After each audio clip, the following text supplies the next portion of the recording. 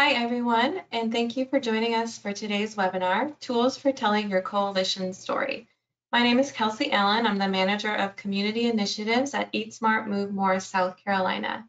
Today, we are joined by two presenters, Dr. Kelly Kennison and Leslie Leek at the University of South Carolina's Core for Applied Research and Evaluation. I've had the pleasure of working with Dr. Kennison and Leslie over the past several years, and they have guided our evaluation of coalition-led healthy eating and active living work and taught us a great deal about how to measure the impact of this work. So we're excited to have them, and we will start by hearing from Dr. Kennison. Thanks, Kelsey. It's our pleasure to be here with you today and share a little bit of what we've learned over the past many years of working with Eat Smart, Move More, South Carolina. Today we will be sharing 5 tools which honestly can be used in a wide variety of ways. We are just going to give you a couple of suggestions on how you might use them, but we are available and interested in helping you think through how you might adapt these for your use as well. You can reach out to Kelsey and she can share our contact information, but don't hesitate to get in touch. Next slide.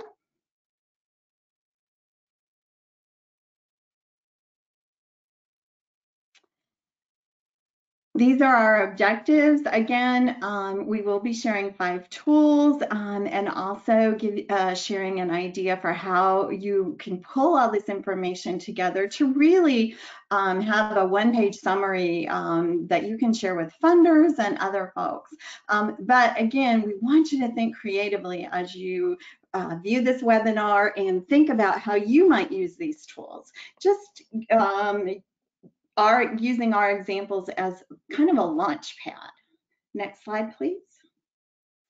The first 3 tools that I'm going to discuss with you really focus on assessing your coalition's capacity to create community change, or perhaps helping your coalition move forward in your work to for creating community change. These 3 tools are the community sectors inventory, an adaptation of the use of SWOT analysis, and peer interviews. The community sectors inventory is probably one of the simplest tools to use, but it can be incredibly powerful. It's essentially a table that you create in Microsoft Word to see who is at the table and perhaps even more importantly, who is not at the table. Next slide.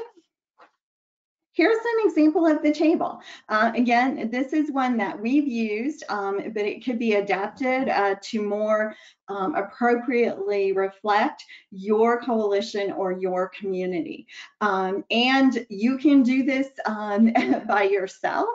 You can take a look at your minutes from your past several meetings and you can see who is reflected, but probably more powerfully, this could be done at a coalition meeting. It wouldn't take very long.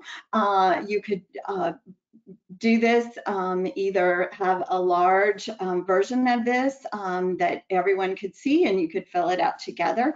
And just in case somebody who regularly participates is absent that day, be sure to look back and see if somebody who is a regular participant is not attending. So this helps you see who's there, who's not maybe coming, and who else might you want to involve. And it's very quick and easy to do this. I will share an example of how a coalition used this particular simple tool to really make a big change in their community. This coalition was working in many different arenas, but one of the things that they were working on was expanding and actually relocating their farmers market. During that time, they were actually decided to use this tool, see who is at the table, and they realized they didn't actually have anyone representing the disability community at the table. They quickly reached out, and a new member of the coalition joined. And at her very first meeting, when they were talking about the farmers market, the very proud farmers market manager was talking about the relocation and everything that was going on. And she said, I love our farmers market, but I'm no longer able to take my daughter in there because she's in a wheelchair. This was something that nobody really had recognized. And the coalition, well, actually the farmer market manager, with the assistance of the coalition, really moved quickly in order to make sure that the farmers market was accessible for all. Next slide. Another tool that you may or may not be familiar with, but it's actually one of my favorite tools because you can use this in so many different ways. You can use it with your coalition, you can use it personally, you can use it with organizations, other organizations that you're members of, and it's so simple but so powerful. I like to think of it as just a really helpful brainstorming tool. So if your coalition is maybe new and you want to figure out what direction you want to move forward in, or maybe what would be the most appropriate policy, systems, or environmental change to pursue, this would be a great tool. Or maybe your coalition is just at a point where maybe they've just added several members and want to start out thinking about some different options or different ways that they might move forward. Maybe some new projects that they could do. Or maybe there's a funding opportunity. Maybe a coalition has learned of a mini grant funding opportunity and wants to figure out. Again, this can be used in a wide variety of ways. Next slide. Traditionally, the SWOT analysis has looked at strengths and weaknesses as internal to the organization or the coalition in this case, and then looked at opportunities and threats, which are generally considered to be external. And most people are familiar with what might be coalition strengths or coalition weaknesses, but I do want to highlight, in case you're having a hard time thinking, well, what would be opportunities? What would be threats? Well, currently, we are in a global pandemic, the COVID-19 pandemic. That is certainly a possible threat to a coalition's current work. But there are many times things going on at the local level that your coalition may be aware of, at the state level, at the national level, or in this case, at the international level.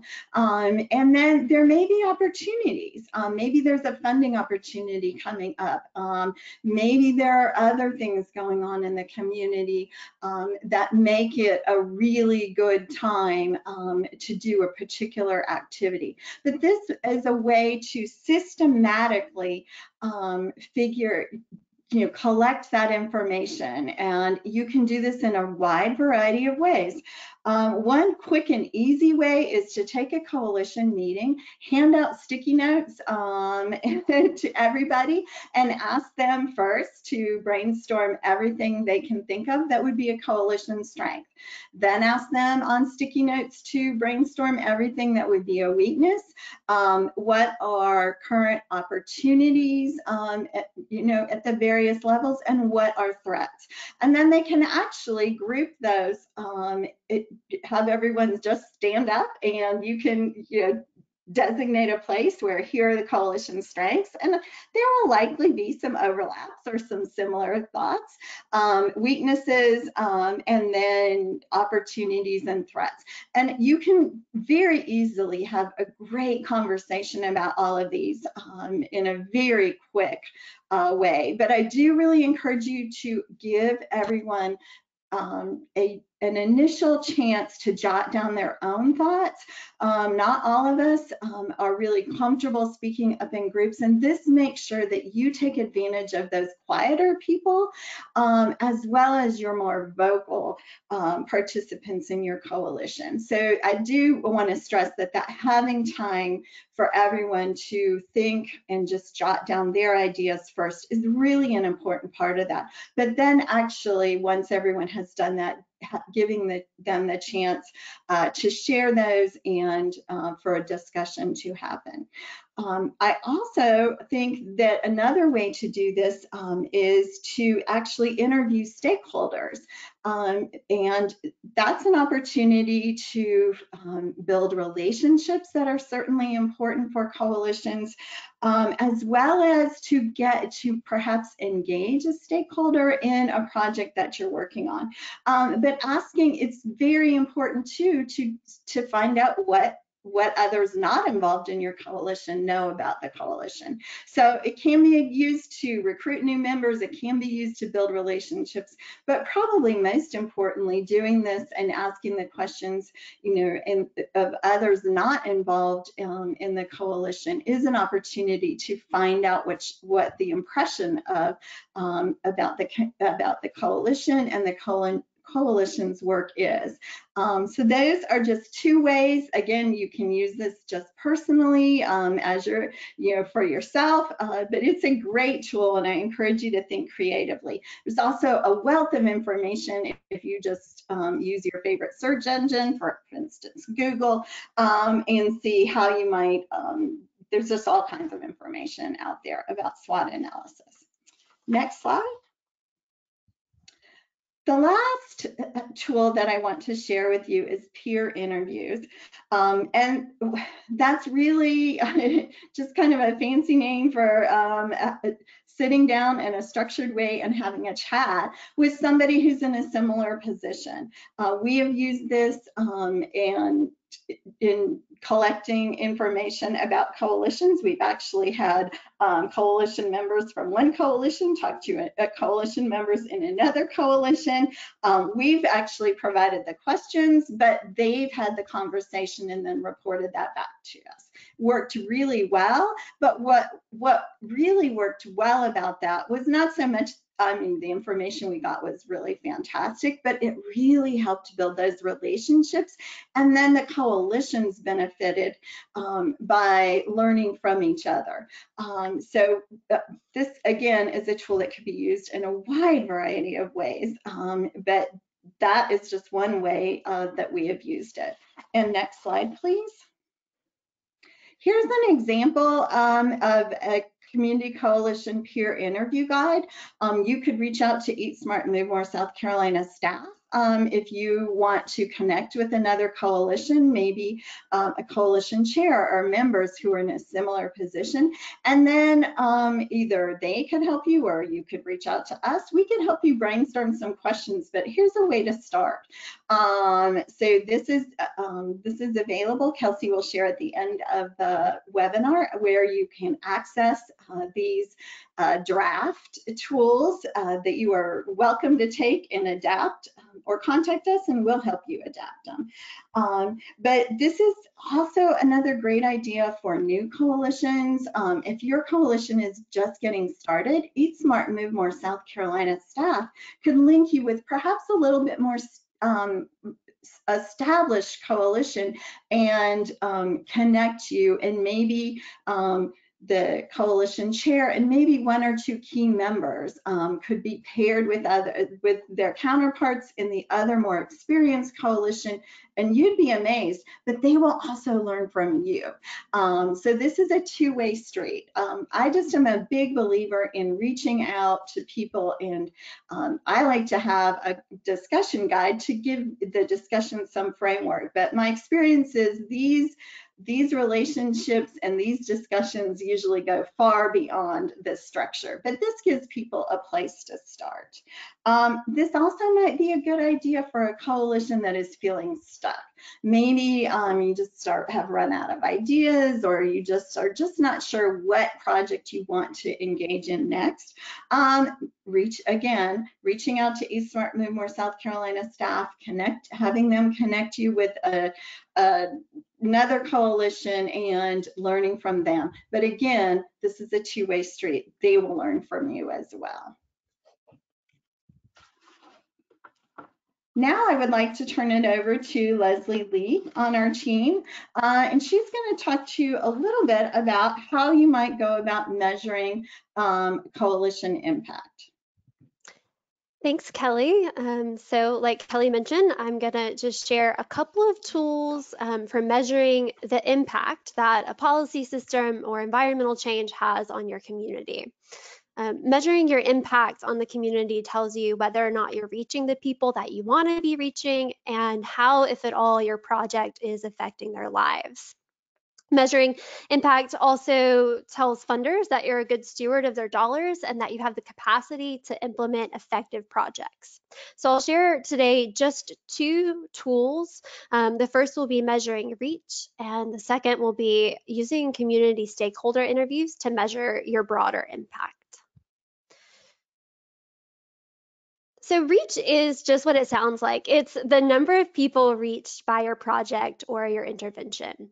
This might be the number of people who use a new walking trail or buy produce at a farmer's market, or the number of employees in a business with a new corporate wellness policy.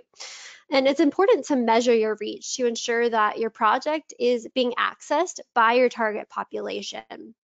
Once you know who your project is reaching, then you can start to evaluate the impact that your project is having on their behavior or their lifestyle. So how might you measure reach? Well, really, your strategy for measuring reach is going to depend on the project. But in general, you'll want to take some kind of baseline measurement and then remeasure participation or reach or usage continually through the project. And we're going to go through some specific examples for how you could measure reach for different types of projects. But first, I just want to share some general guidelines that I've picked up over the years. So I always find it very helpful to start with your goal, because your goal is going to tell you exactly what you need to measure. Also, you should start with a baseline measurement. Understanding what the community was like before your project is really the only way to know if things changed after your project. And in some cases, your baseline reach is going to be 0 because baseline happens before your project starts, but that isn't always the case. Sometimes your PSE change might build on existing work, or in other words, it might build on the existing reach that you have in a community. And then finally, keep excellent records. So develop an organized and systematic way to track use or attendance or reach. And also just think outside the box about what could be used as data. So let's look at a couple of examples now. In example 1, let's say that a church builds a community garden in a nearby neighborhood, and they plan to distribute produce from that garden to families in the neighborhood. They're going to start distribution, let's just say June 15th, and distribute boxes monthly. So to get started, let's go back to the goal. And a project could have multiple goals, but just to keep things simple in this example, let's say that the goal here is to provide fresh produce to families in this neighborhood. This goal gives us clues about what we're going to measure. In this case, produce is the what, families are the who, and the neighborhood is the where. So our reach would be the number of families in the neighborhood receiving produce.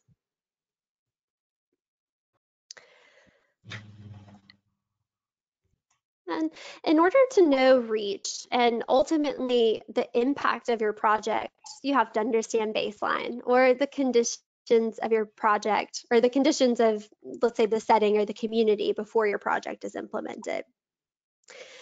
And so in this example, our baseline reach is going to be 0 because 0 families are receiving produce from the gardens before the distribution. but it could be helpful in this case to collect a little bit of baseline data about what we'll call your potential reach. So for example, it might be helpful to know how many families live in the neighborhood. And if you don't have access to that data, you could use some online resources to maybe calculate the population density within a 1 or 2 or 5 mile radius of the distribution site. And so these numbers will tell you about your potential reach, or how many people you could potentially serve through your produce distribution. And these numbers will help you figure out what percentage of the neighborhood you're reaching once the distribution starts. And so we're just going to dive into these numbers a little bit more. And this table shows a very simple way of collecting the data that you might need to track over time. And remember, if your project starts June 15th, then you'll need to collect baseline data for each of your variables during the month or even the months leading up to the start. Again, in this example, our baseline reach is 0, but remember, this won't always be the case. Also, there's a lot of nuances when you consider your reach. You can see on this table that there are 3 different measures of reach just in this example. So for example, the total number of unique families in the neighborhood receiving produce could be a measure of reach, or maybe the total number of individuals receiving produce. You could also measure the average number of boxes distributed each month, or maybe you consider the population of the neighborhood, which now has access to fresh fruits and vegetables that it didn't previously have. And this is where our third tip, keeping excellent records, can be really helpful. So entering the number of produce boxes given away on distribution day into a spreadsheet or into a table like the one we just showed, that's a very simple and effective way to measure your reach. But you could have an even better idea of reach if you, for example, had a sign-up form on distribution day, because then in addition to the number of boxes distributed, you'd know the number of unique families that you served. And it could be even better if maybe you had new families complete like a sign-up registration form with some simple information like how many members are in their household.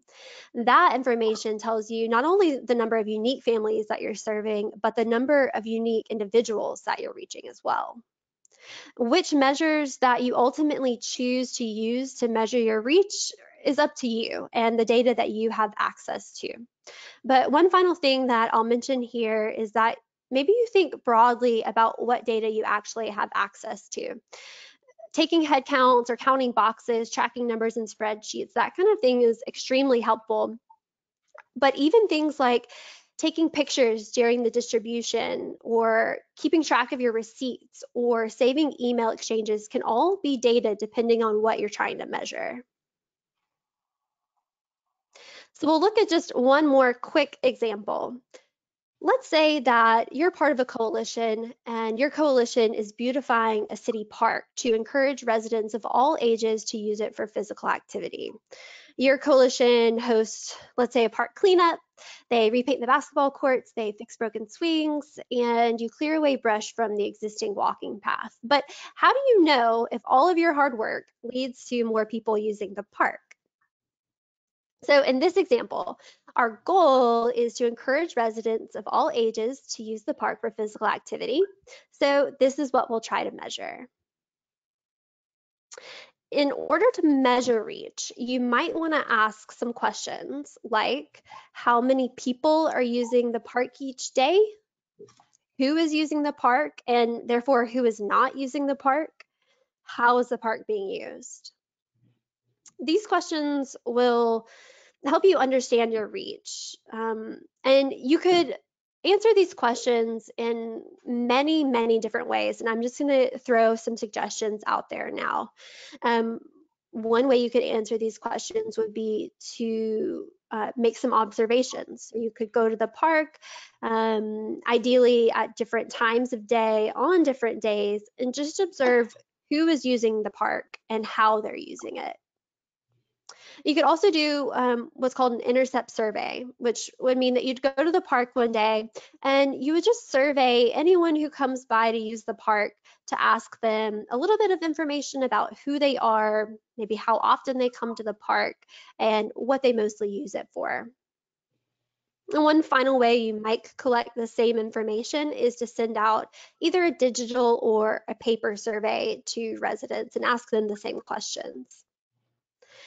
And remember, if you want to know if people are more likely or more people are using the park after your initiative or your beautification in this case, then you'll have to measure baseline. So you'll have to know who's using the park and how before the beautification.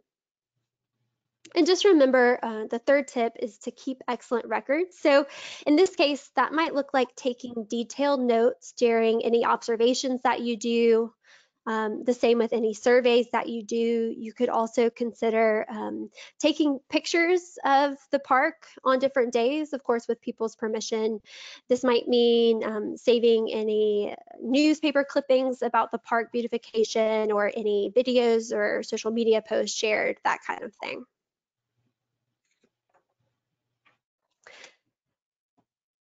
So tracking reach is an important step towards understanding your project's broader impact in the community.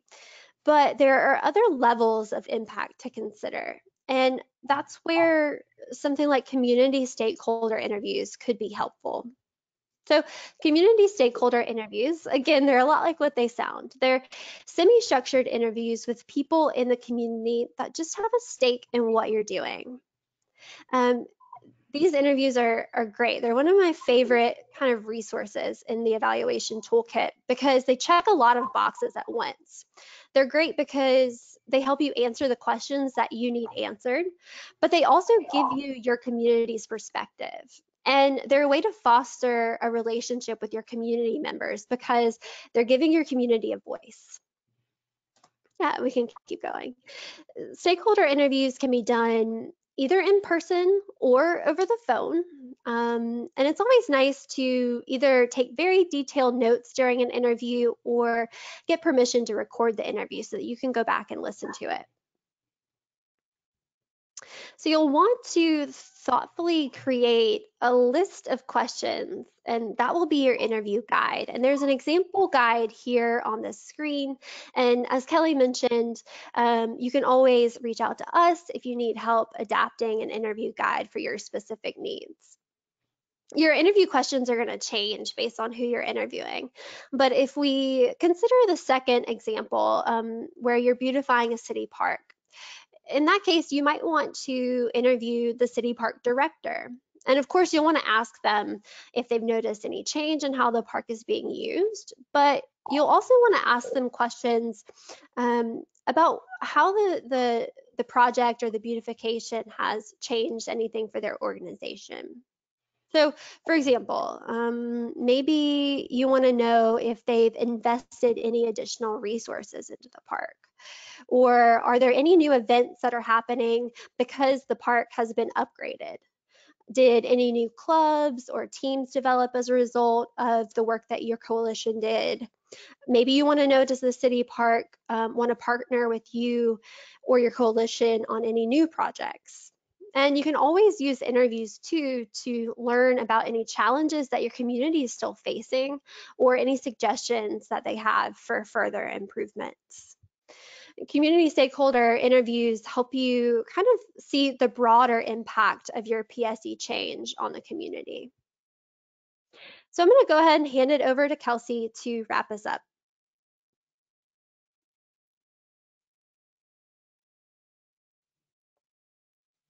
Thank you, Leslie. So like Leslie and Kelly both shared great ways to gather information and data that can be used to tell the story of the work that your coalition is doing.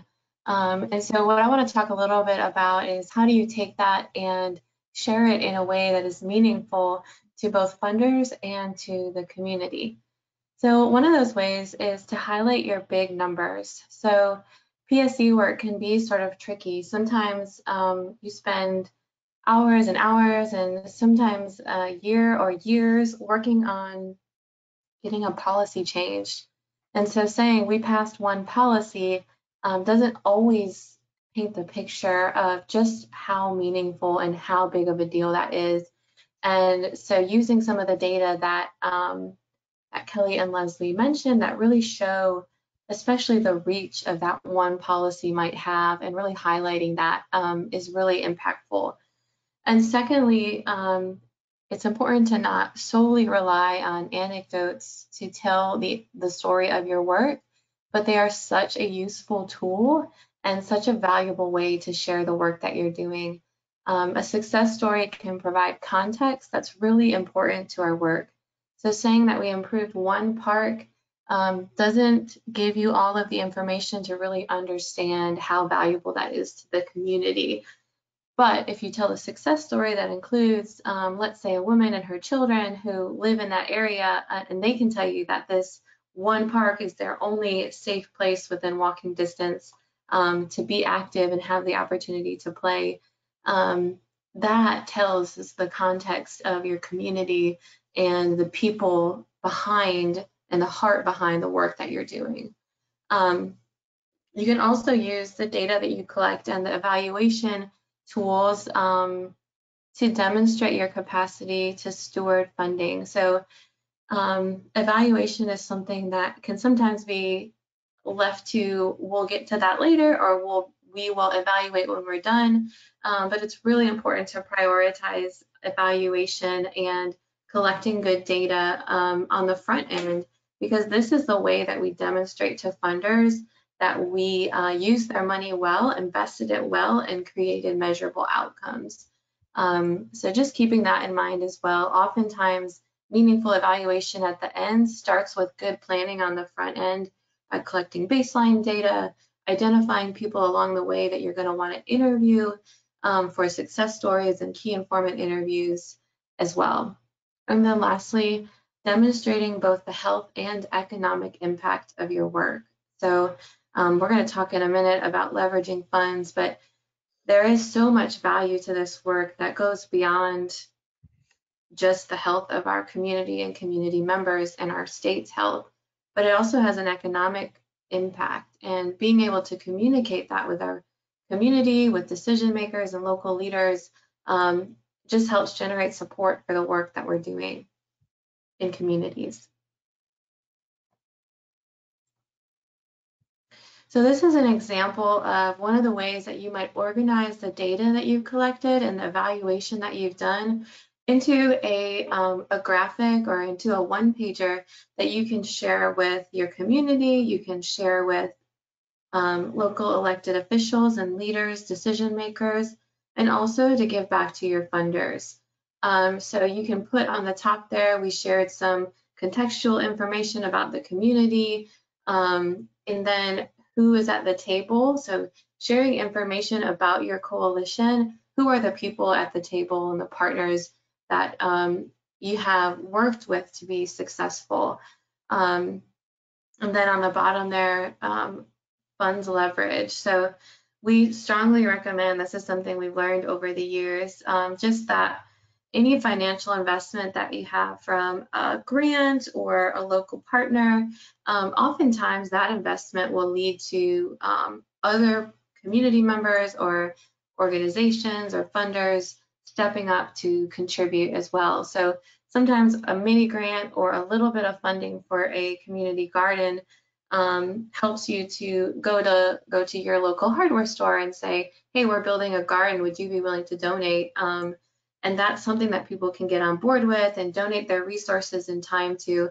And keeping track of what you leverage, that's something you can report back to your funder to show, hey, you invested $5,000 in me and my organization, and we were able to leverage that for this many dollars. So your investment yielded this much leverage funds.